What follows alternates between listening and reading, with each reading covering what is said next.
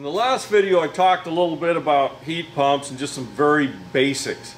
Now we're going to talk about comparisons of a heat pump with other heating systems for efficiency. Heat pumps run electricity. That's the only source of power they have. I'm not talking about absorption systems. We're not getting into those in this one. But mechanical, refrigeration, air conditioning, heat pumps have to run off electricity. Let's say in the area where I live, and I'm considering a heat pump, natural gas is available, and electricity is produced by steam generators that are fired by natural gas. Would it be energy efficient for me to use a heat pump? Now remember, I told you a heat pump can be as high as 400% efficient in very mild temperatures. So wouldn't that be better than using natural gas? Well, number one, you'd have to live in a really mild temperature area because its efficiency drops as the temperature drops.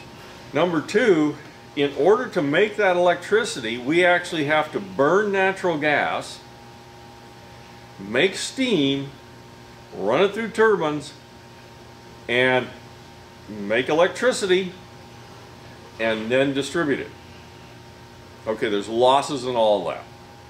Most steam plants are going to run from turning heat from a burned fuel into mechanical motion. It's going to be about 30% efficient. Some of them are bumping up a little higher than that now, but they're never going to be real high. It just can't happen. It's part of thermodynamics. And you're going to lose 70% of it right off the bat. Then you take the line losses, which could be about 10%. You can see where I'm going. Chances are that if I am using electricity that's generated from burning natural gas, it's going to be more expensive and less energy efficient than actually burning the natural gas to heat my structure, if it's available. This is one of the things you got to look at.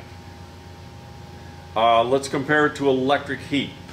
Well, electric heat and heat pumps, you know, it all comes from the same stuff. So, should I use an electric furnace or a heat pump? Well, actually, you should use both.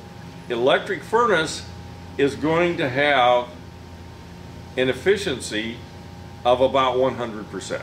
It's actually a little bit below that, but because there's no stack loss, it's pretty close to 100%.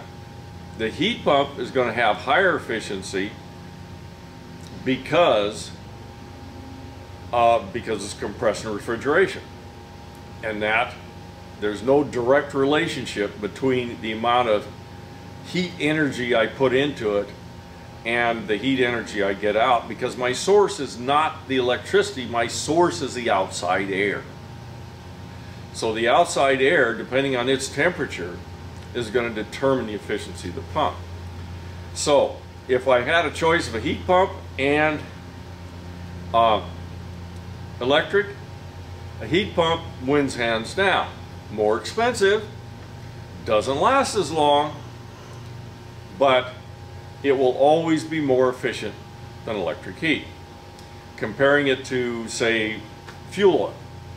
Well, fuel oil, it all depends on what the cost of fuel oil is at that time. Fuel oil is not as regulated like natural gas is, so the price of it varies, you know, throughout the year usually. In general, if my electricity is produced from, say, hydroelectric, it's probably going to be cheaper to operate the heat pump than the oil furnace. But if my electric is produced by crude oil, number two, diesel, then I have the same situation I had with natural gas. Not going to be a really sensible alternative. Now, I'm not going to make any other comparisons to like wood heat or coal heat or anything like that, because the efficiencies are not, it's hard to get the efficiencies from those fuel sources. But heat pumps, yeah, they can be more efficient. They are more efficient than electric heat.